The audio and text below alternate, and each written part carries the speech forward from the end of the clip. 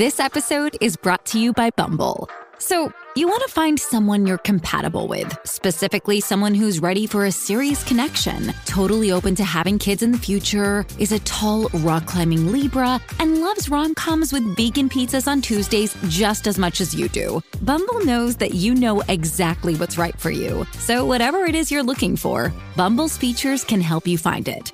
Date now on Bumble. Now, before we start, you might want to check out our other podcasts covering topics like personal development and minimalism, money, health, relationships, and more. So to optimize your life in other areas, just search for Optimal Living Daily in your podcast app. Now, on to the show. This is Optimal Relationships Daily, episode 2079. Do you want your partner to treat you like royalty? By Marc Katz of evanmarckatz.com. Hello, everybody, and welcome back to ORD, the podcast on which I, Greg Audino, read to you every day from different blogs that cover the many facets of relationship building. Today's, I think, offers so many lessons for different types of relationships, something I'll expand upon in my commentary at the end. So let's get into it now and optimize your life. Do you want your partner to treat you like royalty? By Marc Katz of evanmarckatz.com. Have you ever been treated like royalty by a romantic partner? Have you ever had someone offer to give you a foot massage after you worked out? Have you ever had someone make you breakfast while you were still sound asleep? Have you ever gotten a card that made you cry, or a gift that made you gasp? What a wonderful feeling to be loved, appreciated, and honored. This kind of generosity doesn't happen often, and when it does, it can be fleeting. But it doesn't have to be. So, what does it take to have a partner treat you like royalty? Simple. Treat your partner like royalty every single day. Impossible, you say? You can't make a partner be as thoughtful and generous as you. Haha, but you can. Treat a guy well, and he is not going to go anywhere. Once you learn how some of your thought patterns and behaviors can accidentally alienate men, you can make slight adjustments which will create long-term connections. If you're like me, you get along with most people. You don't necessarily want everyone to be your best friend, but there aren't many folks that truly rub you the wrong way. When you look at the few people who do, you'll probably notice a pattern. The people that you can't be yourself around are either self-indulgent, narcissistic, arrogant, and outwardly rude, or people who make you feel wrong. Now, none of us like to think that we are arrogant and rude, but when it comes to relationships, we often find tiny ways to make our partners feel wrong. Imagine you had a boyfriend who said things like, "Why don't you grow your hair longer? Why do you always complain about your job? How come you can never do anything spontaneously? Maybe you should start working out more. Why are you always talking to other men at parties? How come you're always hanging out with your annoying girlfriends?"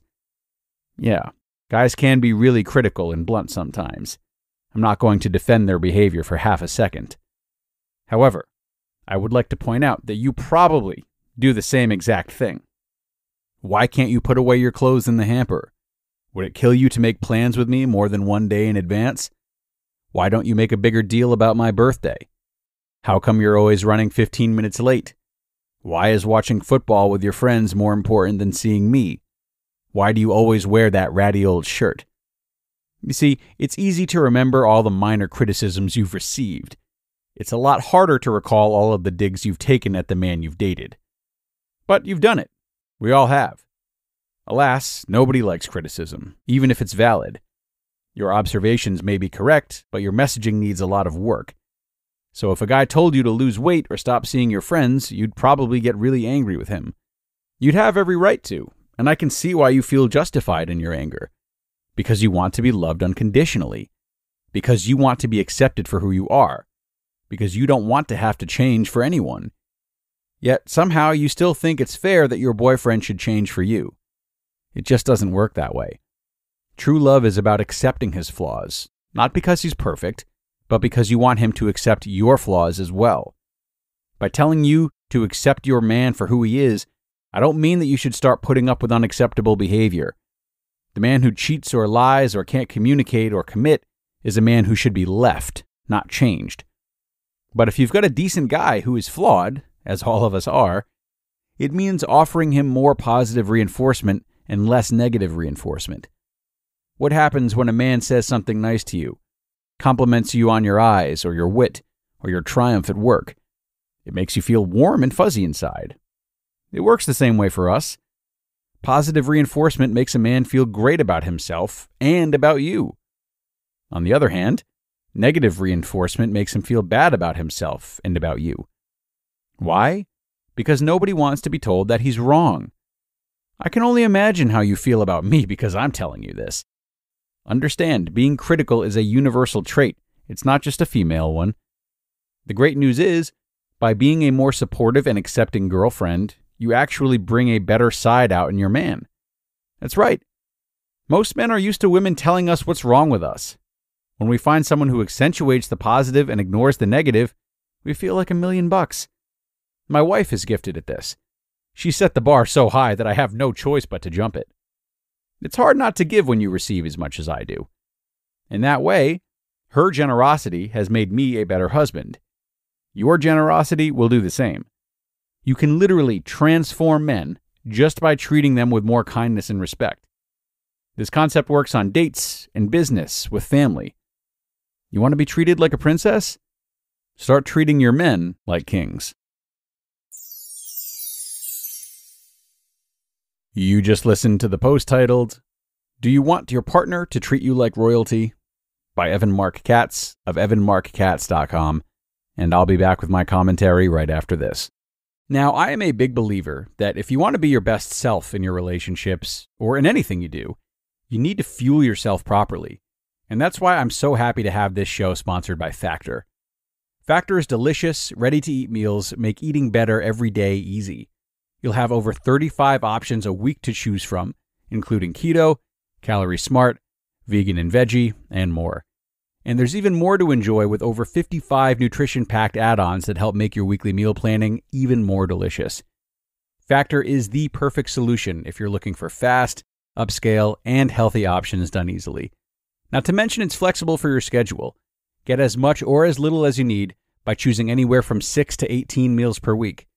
Plus, you can pause or reschedule your deliveries anytime with no hassle whatsoever if something changes. So, head to factormeals.com/optimal50, that's optimal50, and use code optimal50 to get 50% off.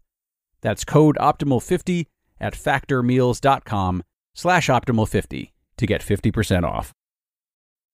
Okay, and thank you to Evan for this post. I really like most of this article because I don't think reciprocity is talked about enough when it comes to relationships. Relationships of all kinds, mind you. As he said, this applies in family, business, etc. In many cases, what Evan has said today is right. Bringing your best self to a relationship will usually encourage others to do the same, usually. You give trust to get trust, give respect to get respect, you listen to be listened to. However, it should go without saying that it is in our best interest to behave in these ways, knowing that reciprocity is a possibility, not a guarantee. We should behave in these ways so we can feel confident in what we are bringing to the relationship, not so we can enter into some kind of transactional agreement, right? If you have a history of lying, for example, it'll probably take a while for someone to build up to a high amount of trust in you, regardless of if you give them your full trust.